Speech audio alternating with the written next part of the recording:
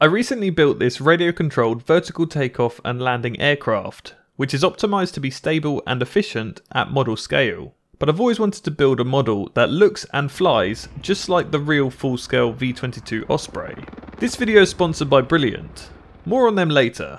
The full-scale Osprey is essentially a plane with a helicopter on each wingtip, which gives it the required control during a hover. Fortunately, we have access to both model helicopters and model planes, so all I need to do is merge the two together, just like the real thing.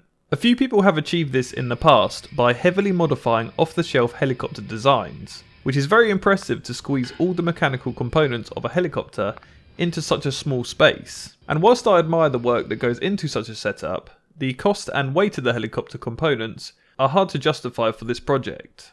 Some smaller models have a cheat solution where by hiding a small ducted fan in the rear of the fuselage, they remove the need for helicopter rotor heads for pitch control when hovering. But this isn't ideal, as when on the ground, the large hole in the fuselage is obvious, and it makes a loud screaming noise when hovering.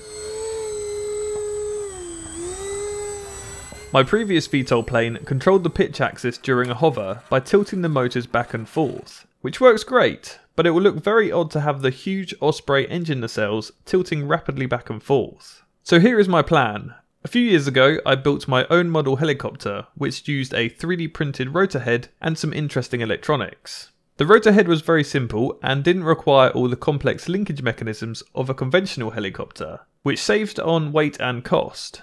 The way it works is each blade is attached to a hinge, which is free to move, and has no mechanical parts to control it. But because of the angle of the hinges, if the blade swings back and forth, the angle of attack of the blade will change. And this blade pitch angle is reversed on the opposite blade.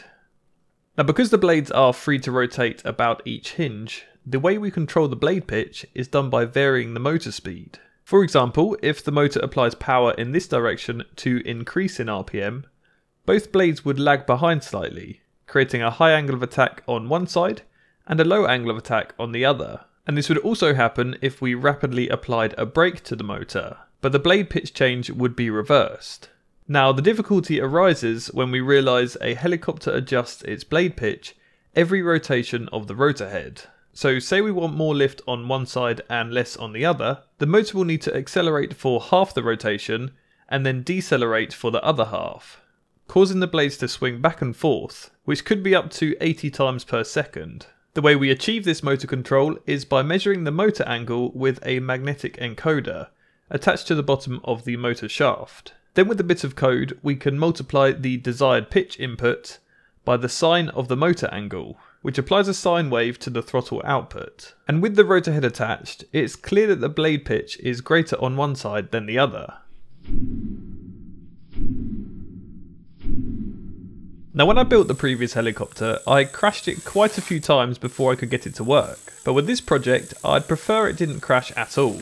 So I've built a test rig that allows the motor and rotor head to pivot in one axis. And so far it seems to be working well. Especially in slow motion, it's very clear that the blades create a greater angle of attack on one side than the other. But there's something missing from this setup. The real Osprey has 3 blades on each rotor, not 2. So I 3D printed a 3-bladed rotor head with 2 blades using the same hinge angle, and the remaining blade using the reversed hinge angle, which is the advantage of having a test rig, so I can trial these things without consequences. But surprisingly, the 3-bladed rotor head works just as well. From the slow-mo, it does look like sometimes the blades are at the wrong angle when passing the midpoint, but for the majority of the rotation, the blades are performing the correct pitch angle, resulting in the lever tilting to the left. The next step is to modify the test rig to see how this rotor will control the pitch axis of the aircraft when hovering. This is done by mounting an accelerometer and gyro unit to the arm, and seeing how precise the movement is. Then we can add some weights to the arms to increase its inertia to closer simulate the large fuselage of an Osprey rotating back and forth. Whilst it seems to have decent control authority, with the extra inertia of the weighted arm, it's very clear from the slow-mo that these lightweight plastic helicopter blades are struggling a bit. So I ordered some blades which are similar in size, but are designed for a more aerobatic helicopter, meaning they are far more rigid. This gave the rotor head far more control, but sometimes when making one component stronger, another component will end up failing. That might be a bit of a problem. Oops. I then redesigned the hub of the rotor head to be cut from aluminium, as well as beefing up the rotor hinges to hopefully prevent this catastrophic failure from happening again. And now, not only was the rotor head probably less likely to explode, but it also seemed to perform better. So we've essentially built one of these radio controlled helicopters for a fraction of the cost and complexity, whilst also saving weight. Before building the scale portions of the aircraft that will make it look like the real Osprey, we first need to build an internal structural frame. And like my previous VTOL aircraft, I'll be using glass reinforced plastic sheets, as they're easy to cut the required parts from, and these are then attached together using 3D printed brackets. I chose to use 2mm thick sheets for this build because I need the frame to be quite strong to take as much load off of the final fuselage, hopefully keeping the weight as low as possible. The next step is to build the motor mounts and tilt mechanisms, which consist of some fiberglass sheets and a large servo to tilt the motor for transition. This is then mounted on the wing spar with a simple friction fit, and the servo can control the motor tilt with a small push rod. Like with my last VTOL aircraft, I'm using an Arduino based flight controller that runs a custom code called Dreamflight, with a 4-in-1 motor controller and a standard RC 5V regulator to power the servos. It was then time to solder up the motor wires and connect the servos before testing everything worked as it should. I then mounted the rotor head to one of the motors and fixed the aircraft to the table with some weights, so we can see if the rotor head is performing the same as it did on the test rig.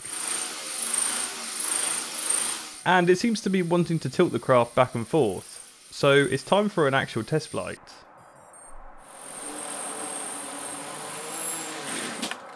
Not quite what I'd hoped for, but after a bit of tuning it seemed to look a little promising.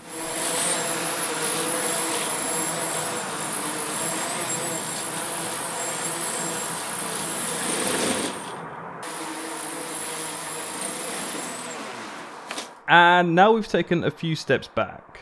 Basically what's happening is the flight controller is shutting down, causing everything to restart. But it's occurring randomly, so I can't figure out exactly what the cause is. Anyway, it turned out to be the 3V regulator on the flight controller board, which was evident using the thermal camera. So to fix it, I added an external voltage regulator, and the issue was solved. But then I noticed an odd vibration that would suddenly appear and then get so violent that the aircraft would suddenly drop out of the air. My theory was that the blade RPM was reaching a resonant frequency with the wing spar, so I added some nylon string to try and stiffen the frame. But unfortunately this didn't help much. So I then added some extra carbon fibre braces, which made a significant improvement, and it was finally able to get off the ground and into a hover. Though it was obvious the vibrations were still there. I tried balancing the rotor head and blades as much as possible, which did make a small difference, but it's not completely gone yet. So my next theory was that the motor mounts are flexing, or there is play in the hinges. So I've 3D printed these much shorter and stronger motor mounts, which clamp directly to the wing spar. This does however mean it won't have yaw control, but if it's able to hover, I'll know what the issue was. Despite the rotation to the right due to the lack of yaw control, these vibrations seem to have completely gone. So I manually twisted the motor mounts to hopefully cancel out the rotation, and finally we're getting somewhere. The pitch control with the 3D printed rotor heads works surprisingly well, and the motors stay nice and cool. All it needs now is a stronger wing spar and a completely redesigned motor tilt mechanism. This may look similar to the previous design, but it's got a few major improvements. The most obvious being the new herringbone gear system to tilt the motor, which removes the play from the old push rod. Also, these cheap servos aren't the most precise, but have about 300 degrees of travel, so it's geared with a 3:1 ratio as we only need the tilt mechanism to tilt about 100 degrees. To remove the play in the hinge, I've chosen to use 3 small bearings, which can be tensioned to fit the shaft, which is not only lighter than a single larger bearing, but also these shafts aren't precision machined, so finding a large bearing to fit was near impossible. There is still some flex in this portion of the frame, but it's exaggerated a lot when on the ground as the motors bounce back and forth, so I might reinforce it at a later date. But for now, it's time for another test flight.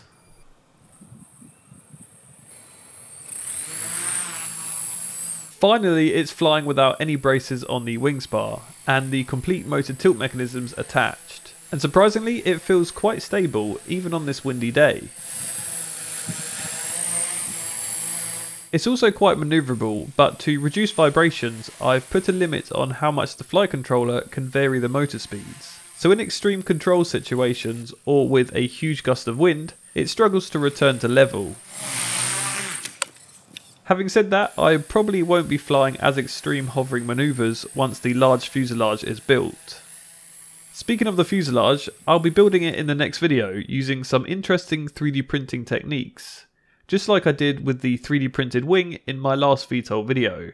So stay tuned for that. Now, as you can imagine, this aircraft needs to be balanced perfectly to prevent the motors getting warm.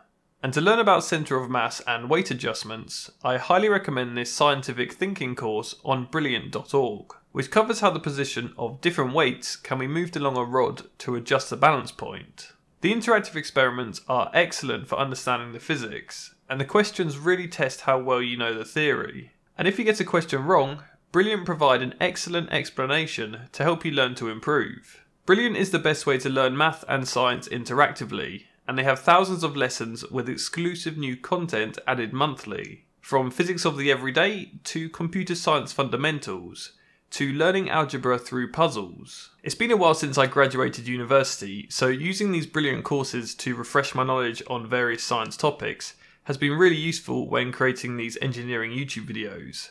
Even just a little bit every day can have a huge impact.